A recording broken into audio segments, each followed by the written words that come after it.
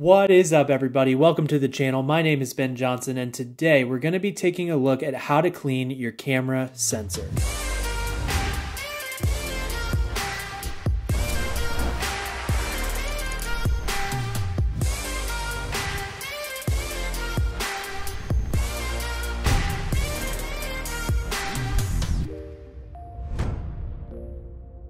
Alright, as mentioned before, my name is Ben Johnson and I am a content creator based here in Atlanta. My goal with this channel is to add value to creatives through reviews, tutorials, behind the scenes content, and honest podcasts. If any of that interests you, I'd love to invite you to join the creative crew by subscribing and turning on notifications. It really goes a long way towards supporting this channel, and it makes sure that you never miss out. So if you are here at this video today, chances are you probably have a dirty camera sensor. I get it, there is nothing worse than going out, capturing just amazing, breathtaking shots and footage, bringing it back to the computer to start editing it, only to realize that there's all these little annoying spots on your sensor. So for today's video, we're going to be talking about how to clean your camera sensor in order to prevent this from happening.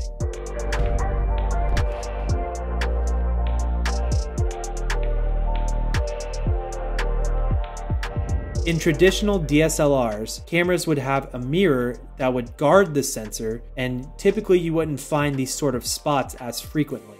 But when it comes to mirrorless, you don't quite have that kind of luxury. I would highly recommend checking out your sensor to see if it has these spots before you go on a big important shoot. A great way to check this is to go ahead and bump your aperture very high and shoot at a very bright light. This could be a light in your ceiling, it could be the sky. Alternatively, you could also shoot at a very plain, solid wall.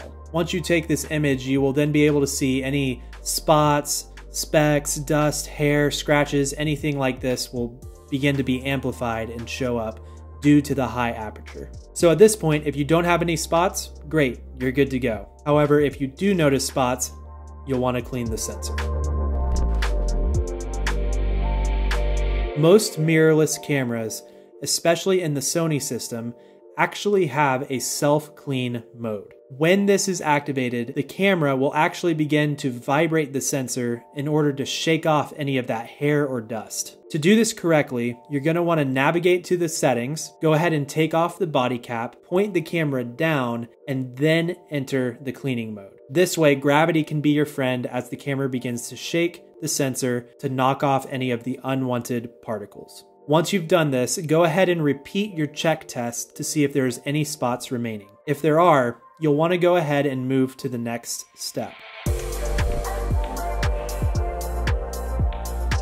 Okay, so if you still have little spots and specks on your sensor after doing the first self-clean mode, you're going to want to go ahead and use what is known as a blower. I highly recommend the Rocket Air Blaster by Giottos. I'll put a link down in the description. So for starters, you're actually going to want to go ahead and repeat step 1. Navigate to the settings, undo the body cap, point the camera down, and enter self-clean mode. Once the camera has done its process, you'll want to go ahead and grab the blaster and then begin to lightly blow into the sensor area. The filtered air will then begin to hopefully knock out any of the unwanted dust or hair particles without actually making any physical contact to the sensor. Once this is done, go ahead and run your check test again, and if you still have sensor spots, you're going to want to then move to step number 3.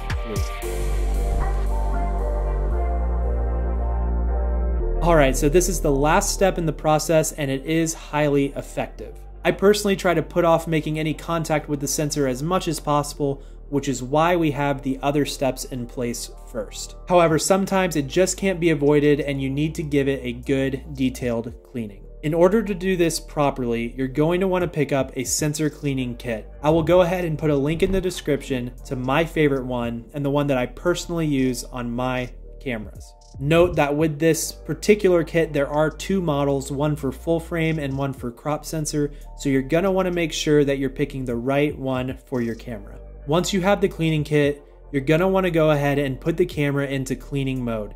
After the camera vibrates and shakes the sensor, it also locks it in place. And this is especially handy if your camera has IBIS or other forms of built-in stabilization.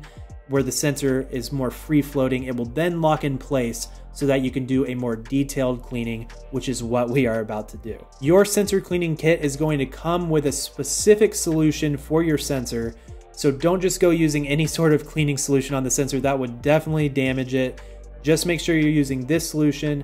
Don't use any other just swab that's laying around. Use the one that comes in the kit. It's designed for the sensor, it's the right size for the sensor, and it will make the overall process very effective and very safe for your sensor. From here, all you have to do is place a few drops of the cleaning solution onto each side of the swab. Then you will go ahead and make one smooth stroke from right to left, applying slight pressure, and then with the other side of the swab, come back left to right.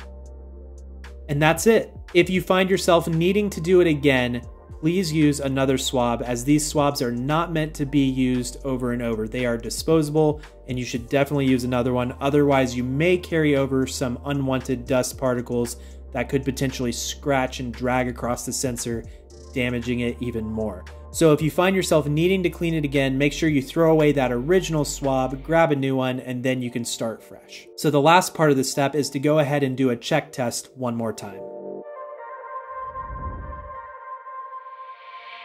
Boom, it is crystal clear, no more sensor spots. All right, everybody, I hope you enjoyed this video and were able to find some value from it. I totally get it. Cleaning your camera sensor for the first time can be super nerve-wracking and super scary, but it doesn't have to be. Just simply follow the steps and you'll have a super clean sensor in no time. All right, before you guys leave, make sure to like this video, subscribe, turn on notifications, and as always, stay creative. Peace.